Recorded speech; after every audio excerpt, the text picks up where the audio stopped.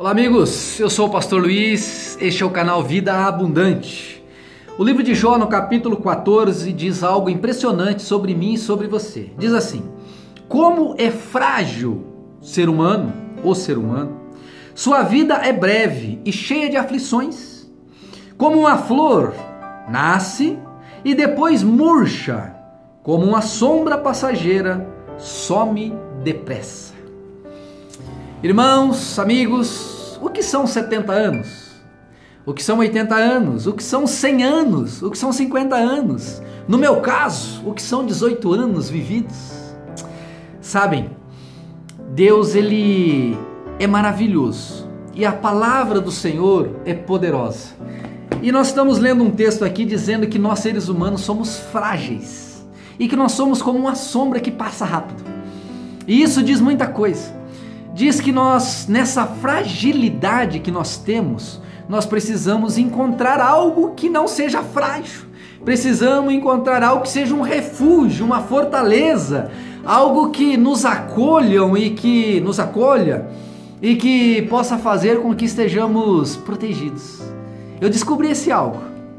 Eu sou frágil, é verdade, mas eu tenho um Deus que é inabalável. Eu tenho um Deus que é poderosíssimo, que é maravilhoso, que é grandioso, que é poderoso e que não está sujeito a essas limitações, a estas aflições, a essas coisas que nós humanos passamos por elas e vivemos aqui nesta terra. Então eu quero conclamar, eu quero convidar, eu quero lhe informar, eu quero convocar você a saber que na sua fragilidade você precisa de Deus, você necessita de Deus. Em primeiro lugar, para que Deus te leve ao céu, para que Deus escreva o seu nome no livro da vida, para que Deus te salve, para que Deus perdoe os seus pecados, para que Deus o tenha como filho e Deus seja o seu pai.